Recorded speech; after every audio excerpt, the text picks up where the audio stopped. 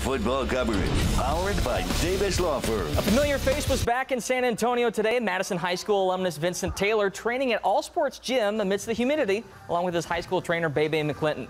Taylor is hard at work getting ready for training camp with the Houston Texans, his fourth team after stints with the Browns and Bills over the last 2 years. He said he always wanted a house in Houston, so as soon as the Texans offered, he signed a one-year contract back on March 22nd.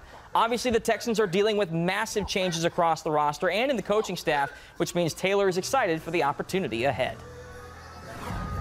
It's a new team, you know, it's open for everybody. My job is to just go in there and compete, you know, give the coaches a reason to show them why they signed me. You know, I love the game, so I'm looking forward to going there and to compete during training camp. And like I mentioned, man, it's a whole new team, whole new coaching staff, so it's open for grabs for anybody. Now I'm going into my 5th year, man. I'm blessed, you know, guys in this profession, you know, don't make it past year 3. So for me to be going into year 5, I just got to put my head down and keep working, and that's what I'm going to keep doing.